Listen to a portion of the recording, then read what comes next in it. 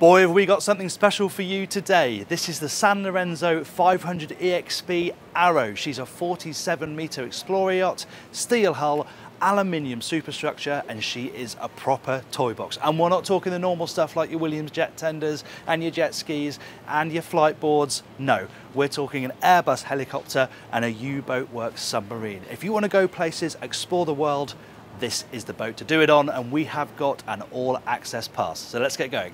I'm Jack Haines, you're watching YachtBuyer.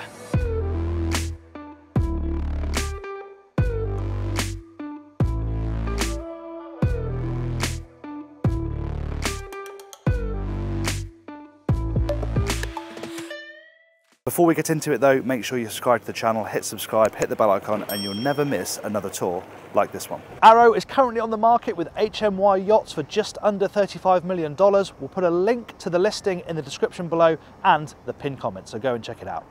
Now then, on with the tour. My word, have we got a lot to show you on this thing, but we're going to start down here at the beach club, and this is where the toys begin. We've got the Sea Bob mounted down here, and then you can see you've got a couple of scooters, a couple of dirt bikes.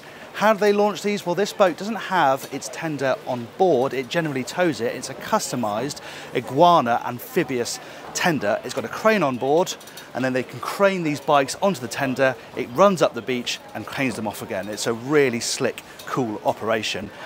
You may well have spotted the helicopter as well. They can even tow these things on the long line from the helicopter and drop them on and off land. The possibilities really are pretty amazing with Arrow. If we carry on through into the beach club before we head upstairs, I just want to show you the gym in here. It's a really cool space. It's very flexible. You have the gym equipment in here, but you can also have a massage table in here, so you can run this as a sort of spa because you've got showers and toilet behind me. It's also got a fold down balcony on this side. So this entire section, you can see the cleats up here. This entire section drops down.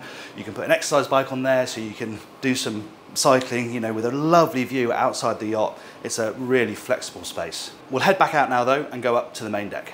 Come on then, I know this is the bit that you really want to see.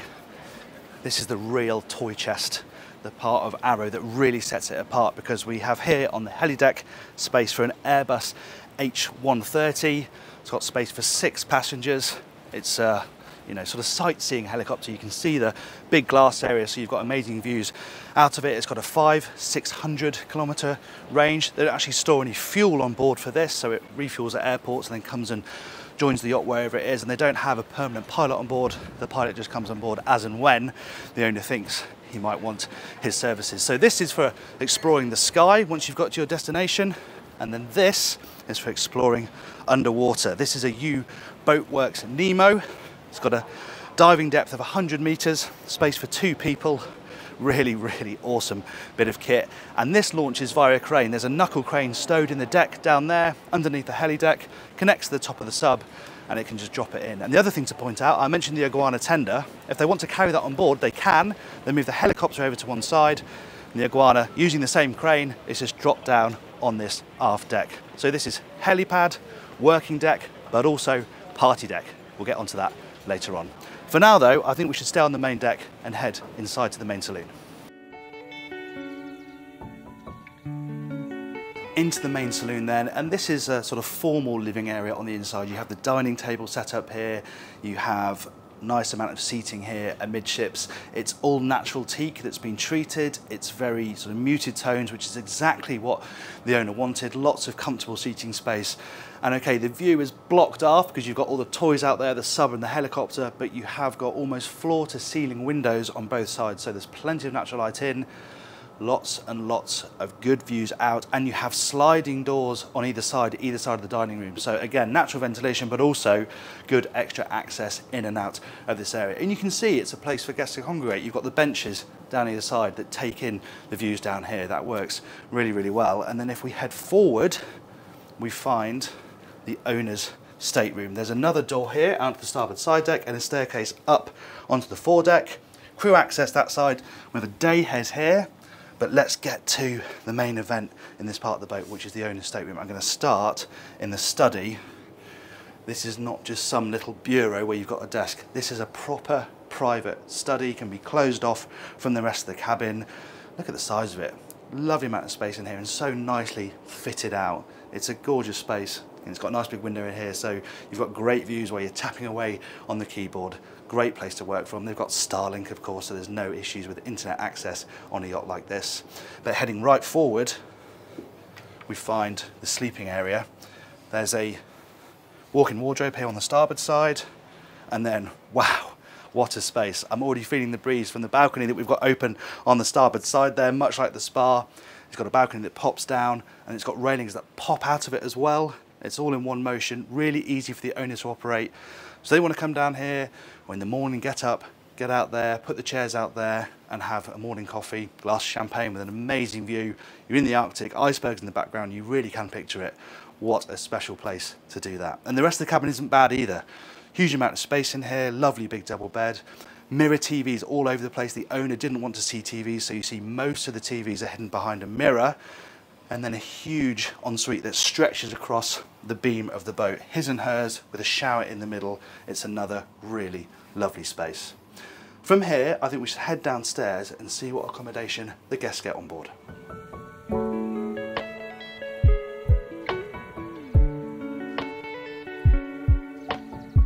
Access to the lower deck is via this central atrium area up to the bridge deck and down here to the guest cabins. Down here on the lower deck, there are 4 guest cabins, 2 twins, 2 doubles. They're identical. First, you get to the twin cabin. We'll go here into the port side one just to give you a size of the space. And actually, it's a really good space. 2 nice size single beds, plenty of space in between them. There's actually Pullman berths in the twin cabin, so you have another berth that drops down from here, so you can sleep 3 people in here. And they've actually got inflatable infills that go between with a mattress on top for the kids, so they can have a massive triple bed, have sleepovers in here, have lots of fun, and they have their own bathroom as well. Every guest cabin has its own very nicely done private bathroom, and much like the stateroom, we have TVs embedded within the mirrors. You do not see TVs in this boat at all really, apart from on the bridge deck. If we head further amidships, we arrive at the VIP staterooms. Again, they're identical, double cabins. Duck into this one. And yeah, this is a lovely space. You can arrange the beds different ways. If you don't want it running this way, you can have it running across this way. But I think this works very, very nicely. Big amount of hang storage over here for these cabins. Again, they've got a bureau, but that also combines the mirrored TV, so that works very, very nicely. Big portholes as well. They're vertical, but they're big, so lots of natural light should be able to get in when you're not next to another boat. And you've probably spotted the iPad down there. You have full control of climate control, AV, lighting, all of that stuff in each cabin from an iPad. Totally bespoke. And then again, another lovely ensuite bathroom. These have got separate shower cubicle and toilet and a pocket door, so you can get some privacy. From here on the lower deck then, I think we should head up and check out the bridge deck.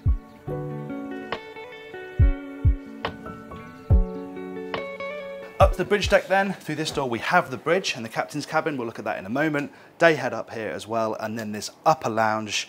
This is smaller, cozier than downstairs, somewhere where the owner might want some privacy, relax with family, watch the TV. One of the few TVs you can actually see on this yacht. And then you have the bar here as well, so you can pour yourself a drink and enjoy the wonderful views from these floor-to-ceiling windows. We are pre-elevated in this spot, so the views out when you're clear of a marina should be absolutely fantastic. And then you walk through these automatic doors and you're out onto bridge deck aft. And this is a outdoor living space that's a bit smaller, a bit more compact, but feels very private. You've got a wet bar up here, so you can serve the table and the seating space here. But this is an area that's very flexible. Sanlorenzo, whatever you want probably up here goes in terms of furniture and layout. To the extent that most of the time these boats don't have this cut out here, but obviously this boat's got the submarine, so they need the space. So they cut out this entire section, leaving these platforms here either side. We'll get onto that when we come onto party mode on the sun deck. Heading forward, symmetrical access all the way around this wheelhouse section up towards the foredeck, and there's access points in and out of this deck from inside. Staircases up to the sun deck. We're going to go up there in a moment. The bridge is here with access both sides, and then you have wing stations on either side as well. So when you're doing slow speed control, you have throttle controls, thruster controls inside here on either side, so you're nice and close to where you're mooring to. Portuguese bridge, and that leads us to yet more toys. There's toys absolutely everywhere on Arrow. We've got a pair of 300 horsepower jet skis here, And then the Williams 345 Sport Jet tender. This is a great tender for the owner to use, go for a blast. Very easy to get in and out of the water for the crew. You can see there's a crane over here, and that's used to lift all of this stuff in and out of the water. I think one of the best aspects of the 500 EXP is, yes, you can explore on it, go to far-flung spaces, but it's so comfortable as well. You've got amazing leisure spaces on board this boat, especially on the sun deck where we have the hot tub. This has got 2 heaters, so it can reliably stay at 40 degrees. And then after that, you've got a great mix of just places to relax under this enormous aluminium hardtop.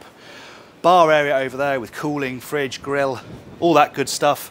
And then you've got a dining space up here as well, as you can see, nice dining table back here, and then sunbathing space aft with the sun loungers. And you've got a canopy that you can take up and down depending on how much sun you want. And I talked about the party zone. You see these 2 blocks loitering under covers here? That's about 40 grand's worth of subwoofer. They set those up, they set up speakers, they can set up a DJ booth here, either looking towards the sun deck or, even better, looking out aft over a clear helicopter deck where you can have a proper dance floor, lights and everything. Proper party boat status on board Arrow. Let's head downstairs and look at the technical spaces. We're moving forward towards the bridge from inside the bridge deck now. There's a dumbwaiter on the starboard side. You've also got the captain's cabin on the starboard side, nice and close to the bridge. There's access out onto the port side deck through a crew door here, and a crew staircase separate to the guest staircase all the way down to the crew accommodation on the lower deck. And moving into the bridge itself, there's a pocket door here, so you can slide that across and have some privacy. And this is where the captain's going to be spending a lot of time on this thing, because it is designed to go places. 4,000 nautical mile range at 10 knots. It really can cover some serious ground, this, and it feels typically purposeful up here. It's a very professional looking environment. You've got your array of screens here, fantastic view through these upright windscreens where you can see the toy deck, steering wheel, throttles, and of course your controls for your thrusters as well. You can control the boat at slow speeds from here, but really you're going to be wanting to do that from out on the wing stations. And I think this is an important part. Crew may want to sit here, keep the skipper company, but so may guests, the owner. Come when you're on passage, sit up here, enjoy the view, enjoy the ride. It's a really nice elevated space to enjoy the passage. There's also a desk down here, so the skipper, first officer, can keep up on paperwork, and they've got a comfortable space to do it. From here, I think we should head right down to the lower deck and check out the crew and technical spaces.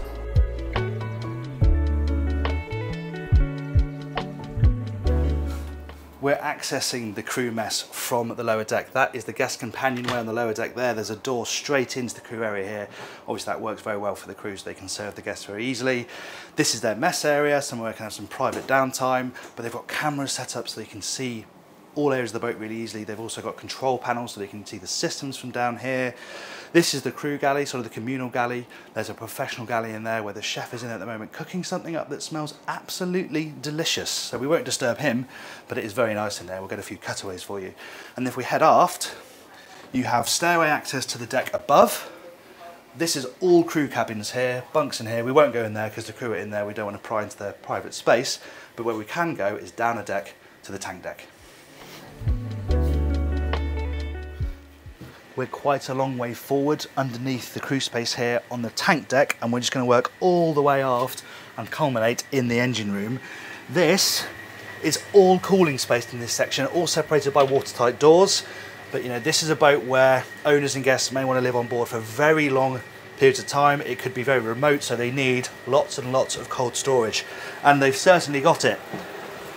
This is the laundry space down here. You can see all the washers and dryers are whirring away down here. Some space for the crew to do folding, things like that. They've got a sink down here. This is the heart of the boat when it comes to keeping the linens and all the clothes clean. And then we go through this door and we find the water maker and the boilers and all the stuff required for the heating of water, treating of water on this boat. You've got 2 water makers here. They both produce about 300 litres an hour, so 600 litres an hour in total. All of that is confined to this space here, and then through this big watertight door here we have the engine space itself.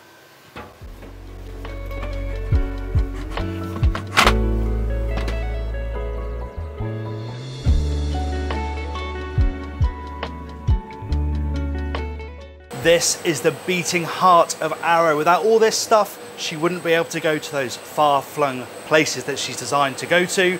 Engine-wise, we have a pair of Caterpillar 2,300 horsepower engines. She is not about speed, she's full displacement, steel hull. Top speed is about 40 knots, but as I said, it's that 10 knot cruising speed, 60,000 litre fuel capacity, and a 4,000 nautical mile range that is so important. You've got all the sort of stuff you'd expect on a boat of this style. So you've got fuel transfer, you've got multi-stage filtering so that you can keep the fuel running even if filters get blocked. It's really high-end stuff that has redundancy because you don't know where you're going to end up. So the engineers who spend their lives up in that booth up there have got to be able to fix this thing on the move. If we head through that door and through the control room, we're back to the beach club. Thanks very much for watching that tour of Arrow. I hope you enjoyed it. If you did, please give the video a like. If you really enjoy your super yacht content, we've got a tour of the 90-metre Lursen Phoenix 2 up here. If you click up there, you can watch that. Click up here, you can subscribe. Thanks again for watching. Hope you enjoyed it. I'm Jack Haines. This is YachtBuyer.